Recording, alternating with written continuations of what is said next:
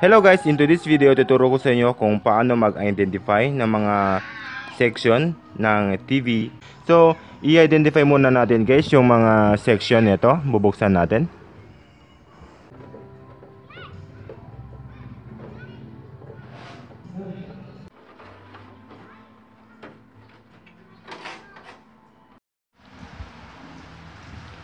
So, ito yung start ng power supply natin dito sa from source, and then merong fuse, and then dito sa choke may dalawang choke para ito sa standby power supply para gumana yung remote control. Pumupunta dito sa jungle IC, pagka pinindot mo yung power on sa remote ay magko-command siya na i-on niya yung itong buong board. Bridge rectifier, yan, ito so meron itong bridge rectifier. Pagka hindi nyo alam ang rectifier guys, pwede nyo balikan yung isang video ko about power supply na tinapik ko doon guys kung ano ang bridge rectifier. And then ito yung first filter capacitor natin, yan.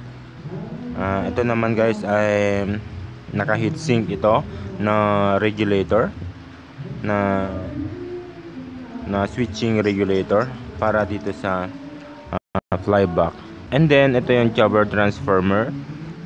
Ito na guys yung second na filter capacitor natin.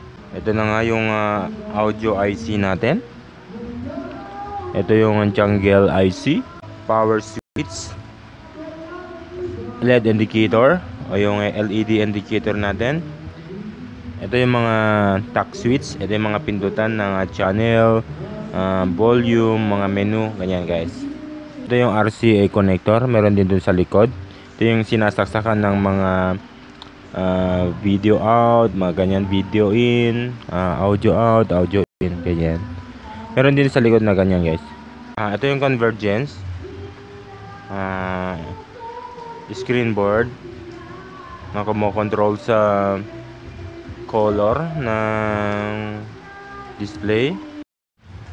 So ito guys yung CRT, cathode ray tube. Ayan, das itong wire na ito yung nakapalibot dito sa palibot ng CRT ay degaussing coil. And then ito yung anode cap ng transformer, flyback transformer. So itong wire na ito guys ay high voltage, ito ay focus wire, yan. Tapos ito yung focus nya. And then ito yung mga tack switch, yan, para may lipat sa volume up and down, mga ganyan guys, mga menu, ganyan. Ito tack switch. And then ito guys sa transformer nito ay ang tawag dito ay chopper. And then ito yung tuner, yan. Tapos itong yung mga ganito guys, yung aluminum, ito ay heatsink, yan. May heatsink din dito. Ito din heatsink din. Ito ay deflection. Ito guys ay yung CRT socket, flyback transformer.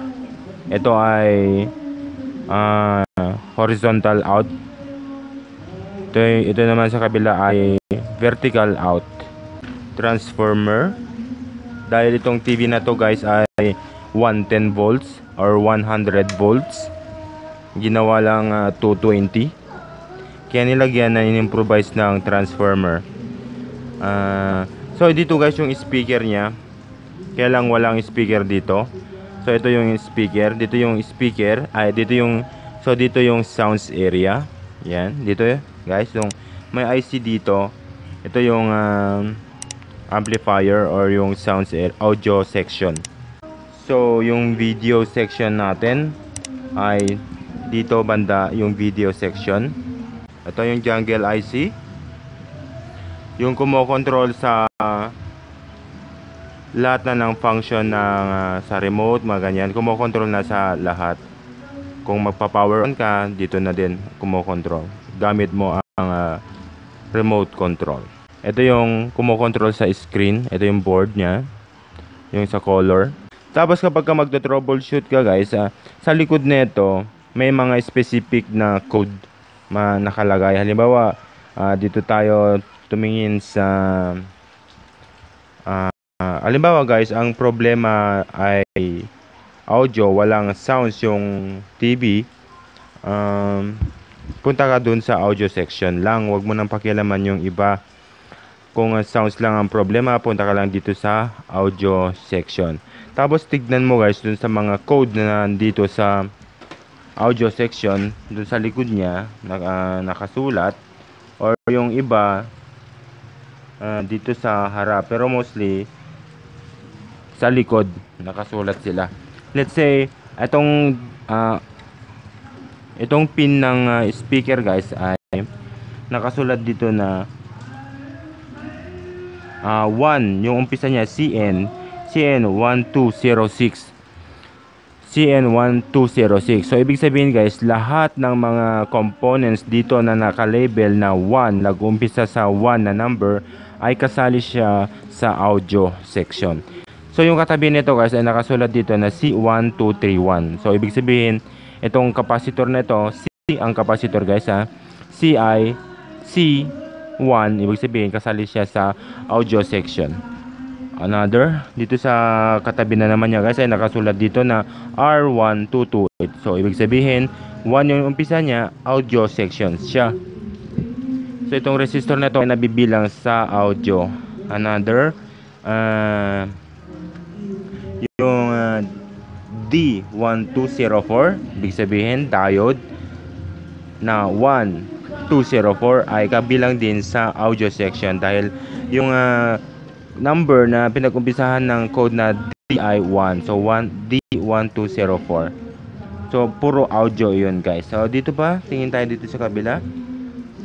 So dito nakasulat dito, hindi nyo kasi makita kasi nakasulat dito na IC 1208. So ibig sabihin 1208, 1 kasali na naman siya sa audio section. Kapag ka nakakita ka guys dito sa board niya ng ibang number, let's say C404, so hindi siya kasali guys dahil ang audio lang ay 1, naka-label dito na 1. So pagka nakakita kayo ng ganun guys, hindi yun kasali ng audio section, ibang section siya nabibilang. So ganun din sa video section, meron din mga code sila. Let's say C404, ang 404 ay sa video. So kapag nakakita ka dito guys ng component na ang naka-label ay C122, ay hindi yung kasali sa video section, kundi yun ang 122 ay kasali sa audio. Yan.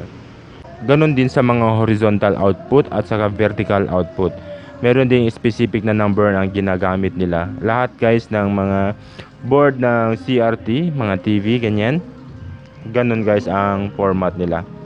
Kaya pagka nagte-troubleshoot ka, hindi ka masyadong mawala, or basta sundan mo lang yung mga code niya, ay hindi ka mawawala. Malalaman mo agad kung anong section yung malalaman mo agad guys kung anong component yung kine-check mo, kung kabilang ba siya sa audio, video, or mga horizontal output, vertical output, mga ganun guys. So far guys, ganun ang mag-identify ng parts ng TV, ng CRT TV. Kaya kapag nagustuhan nyo ang ating video, don't forget to like and subscribe para sa marami pang susunod na upload about electronics, about repairing, ganyan guys. Yan guys, maraming salamat sa panonood, and don't forget to like and subscribe.